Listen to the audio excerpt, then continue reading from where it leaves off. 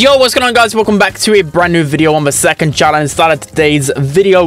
We're back with some Power League content. So if you guys missed my community post, I want your guys' help as quickly as possible. So right now in the comment section below, let me know what type of series you want to see on this channel and how you want me to produce content on this channel. Whether I, periodically do like a series like I did with my free-to-play account. I've got a good idea. We'll go into it when I go into the games, but I just want to hear your guys' suggestions straight away. So in terms of Power League on the main account, I haven't played since my last stream, so I feel like this is going to be pretty rage inducing. Let's just get right into it. Alright guys, jumping into the first game then. So we've got split in terms of the bans. We definitely want to be banning Lou straight away. They have first pick, so yeah, can't let them get the Lou on Hot Zone. But I've got a few ideas. I've read a few posts on my community section, and I think one idea that really stuck with me, what I'm thinking of doing is, I don't know if to do my free-to-play account on my main, but essentially maybe every single week I can only pick maybe one brawler from that class, and I've got to play them no matter what, if that makes sense. So for example, I can only play one thrower,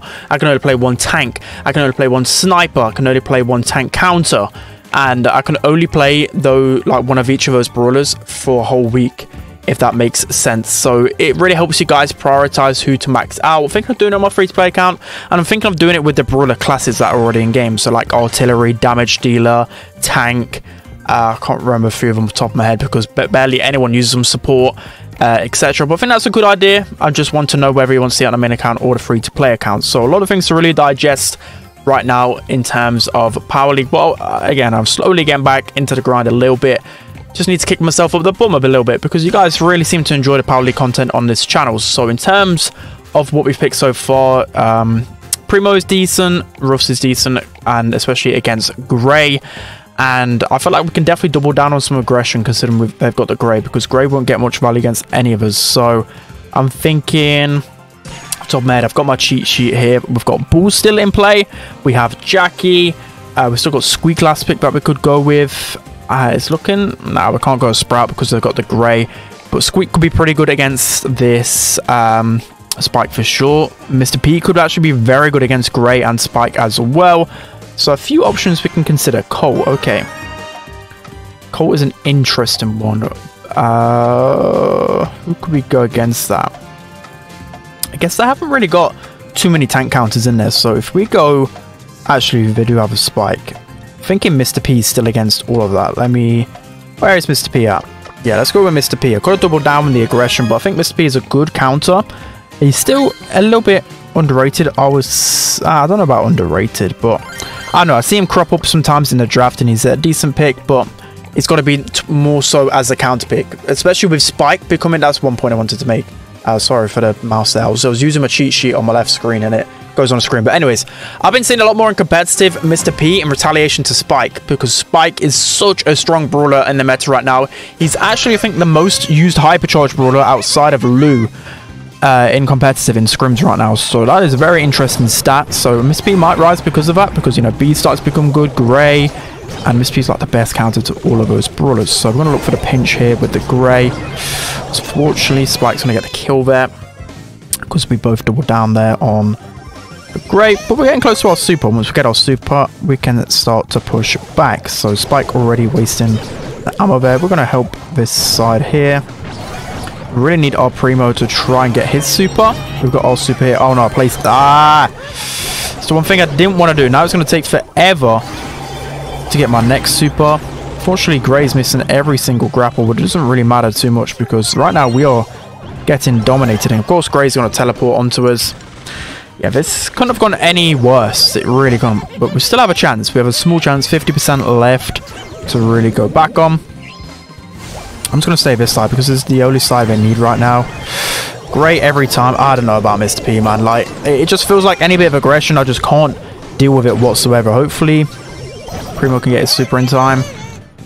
If not, we're screwed. Yeah, Colt hypercharge. It's just these hypercharge brawlers. They're just absolutely insane at the moment. It's painful. Alright, we need to just do better. We need to do better. I'll give myself a little bit of leeway. I've not played Power League or basically any Brawl stuff except for the Piggy event since, what, Wednesday? So that's my excuse right there. Yeah, I'm just ignore myself. Right. This should be easy. We have a Ruffs. Okay, Primo just wants to go right. for whatever reason. I guess it's a little bit harder because of that Colt wall break. But let's see here. Let's see if we can get the better of this Colt in a 1v1. We've got some good jukes about us, and if we get into auto aim range, that's where we'll start cooking. So yeah, let's try and get into this Colt's face as much as possible. He's going to try and use another gadget, but we're just sitting on his own. Gray's going to finally kill us, but we managed to get a lot of supercharge. We did much better there. We did definitely ourselves some justice, and we have a super. Finally, we can put it in a much nicer position, and it's going to be really annoying for the Gray and also the Spikes. So we're going to push up with this Mr. P Porter right here. Looks like Colt's going to get taken down. Our Primo's going to get taken down as well. We're going to run straight into the Gray's face. You know what? I'm going to put more aggro Mr. P turret just to help us on this zone. Colt's going to whiff a super there. We've got... Oh, okay, no, he full clips one of our bosses. That's a little bit unfortunate. And this is looking like an L because our roofs has just been getting deleted every single time here. 20% left for the enemy team. Not looking good, is it? Not looking good, is it? No porters left either. They're slowly dwindling themselves down. We're just going to have to put a turret in an aggro position. Okay, that Colt super just nearly said no to that one. But we've got a chance here. We've got a chance. If we keep this Mr. P Porter alive, I feel like we could definitely win this game. But my teammates need to help a little bit. We've got another super here, which will probably get deleted by the Spike anytime soon. Wow, the damage gate actually helps us win that. And somehow, we've made a comeback. Hopefully, Ruffs don't... Yeah, okay, he's not got full clips right there. Can he stay alive in time? Okay, now we're talking. Now we are talking. I don't know what is going wrong at the beginning of the game, but it doesn't matter if we win in the end of it. I really checked out there. I thought we completely lost, but after playing well at the beginning, that might be the reason why we won that one. But again, I don't really like the start too much. I guess he can get his super a little bit more free from the Gray. It worked the second time. Let's try it a third time. So these guys are doubling down on me, I guess. Mr. P is OP or something. Great. Colt's wasting a little bit of time there, so I can start to run forward. He's so scared of the auto aim. I would be as well. Mr. P auto aim actually is quite lethal. He just actually switches. Oh, he gets a full clip onto our Primo though. That isn't good. But Spike goes onto the my lane, which I definitely wouldn't have done without him. Uses a gadget unnecessarily as well. Primo with the jump, which is going to be really good. We can put our Mr. P porters down here. This should actually tank for us right here. Okay, somehow that shot sneaked around. I don't know, I was in a weird position there because the Spike curveball and then the Gray shot. Still felt like I should have stayed alive there. He places another gadget, which is just bizarre to me. I don't know what this Spike is really playing at because he's wasting a lot of resources. We're able to get another gadget off. He's just running right into me. Getting some really weird plays. Gray's going to teleport onto the roofs. Unfortunately, he doesn't pop his sandbags in time, but we've got such a big lead here. We can probably run into the Spike if I'm honest. We can get another super pretty soon. Okay, that was a bit of a bad play. I should have just backed off a little bit. But my teammates are doing good. Primo super as well. That should get a free kill onto any of those guys. And we just need a little bit of percentage left on this right. So I'm just going to go over to it. Get the last percent we need. And then Primo should be able to finish that one off. Nice. So somehow, after a really disastrous start and me just wanting to rage quit the game, we end up winning that one somewhat. I guess once Primo got his supers, it became a lot more deadly. But yeah, that's going to be the first game right ahead. No idea what happened. Let's go into the next one. Okay, so jumping into the second and final game for today's episode, we've got Dueling Beetles. So again, they have first pick. It's just a no-brainer banning Valoo. And then again, looking at my cheat sheet, which again, shameless plug, but look at my main channel. It is actually really good. Although it's not completely bulletproof, it's just a good refresher because a lot of times with only 20 seconds left, I end up just forgetting. So yeah, we should have actually banned Charlie. Can't believe anyone on our team didn't ban Charlie, but they banned it themselves, which is really weird, I guess. Oh, okay, we're against Angel Boy. I didn't see that. Only first pick. It's a little bit of a weird one. Gray. I don't want to be stuck on Gray myself though. That is the only issue here. But we could maybe go with like a Poco. Or a Stu. We're going to go Stu. I'm a little bit more comfortable in Stu, even though while they can be somewhat decent against me, I'm going to go Breakthrough just to break some walls open. That could be actually an okay counter to Barley in a way once we get our first super. But Gray would be a good choice. But the thing is, you don't want to double down. I don't know. I'm not going to recommend Carl. Don't know. Carl seems a lot like last meta because no, we can't go Gray as well. No, please. Oh, we've lost. We've so lost, I think. I don't know. I just don't. Stu and Gray together, it's just so easy to counter. If they just double down on aggression, I feel like it'd be over. But then again, if Gray gets a nice teleport into the middle and just goes like Jackie, maybe Primo, Rosa, there's a lot of good options we could go. If I was our teammate, Rosa definitely would be on the cards right here. I just feel like they wouldn't have enough to deal with us, maybe. Let's see what Angel Boy picks. In terms of last picks, yeah, literally Ball, Rosa, Sprout. Okay, they get the Rosa from us, which is the brawler I definitely wanted. And that's going to be hard. No, do not go the Brock. Please, what can you go instead? If he goes Brock, it's over. Like, there's no chance. I don't know, go like a Shelly probably, or even a Frank something. Yeah, nice. Okay, Shelly's much better.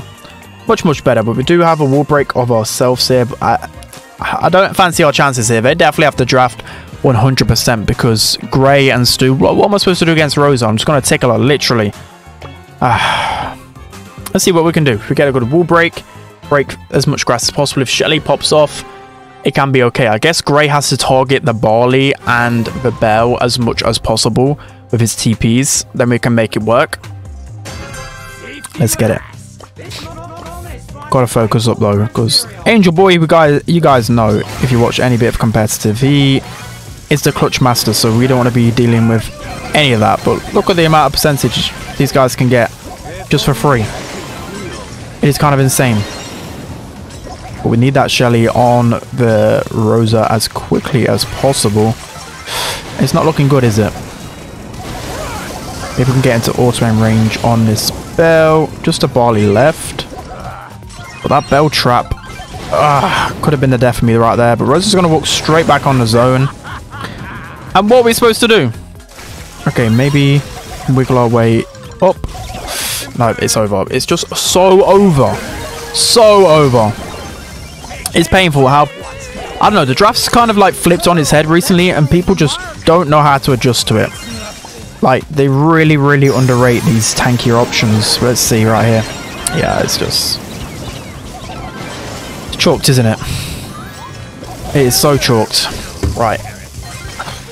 Just end the game. There's no chance of us coming back here. Absolute criminals. Whoever... I don't know.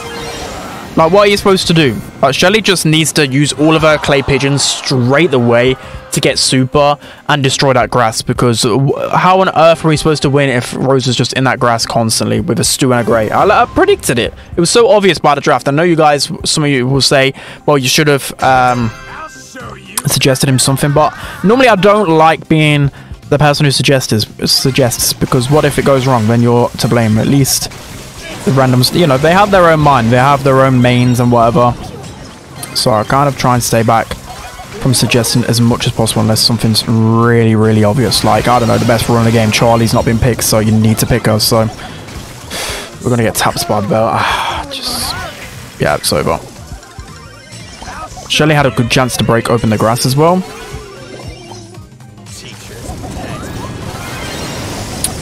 Maybe I can get super off someone here. It's just... What am I supposed to do? I can't do anything when there's a 10k HP brawler just sat in the zone with super all of the time. So over. And I guess we can break open a little bit of that. Yeah, it's over. Right. I mean, maybe if I can keep chaining decently. Nice. We have hope. I don't know how long that hope's gonna last, but it is hope. Alright, let's try and target this Barley. Yeah, no, it's over. Alright, that's gonna be it for today's video. I hope you guys enjoyed it somehow, because I definitely didn't. And that's gonna be them winning the game. But at least you guys learn that you just can't leave Rosa open and not at least try and get some decent counter. By the stats, it looked like I did nothing, but it literally was nothing I could do. That was probably like a 95% draft. Rosa is just insane on here. But let me know, as I said, any ideas in terms of series. I mean, what I want to do as well is, like, say if a new skin like this comes out, like, I'll just play it in Power League and try and get some wins, just some more fun challenges rather than just trying to play Power League, make it more fun for myself so I actually upload. But yeah, that's gonna be it. Hope you guys enjoyed. Don't forget to like, comment and subscribe, and I'll see you guys next time.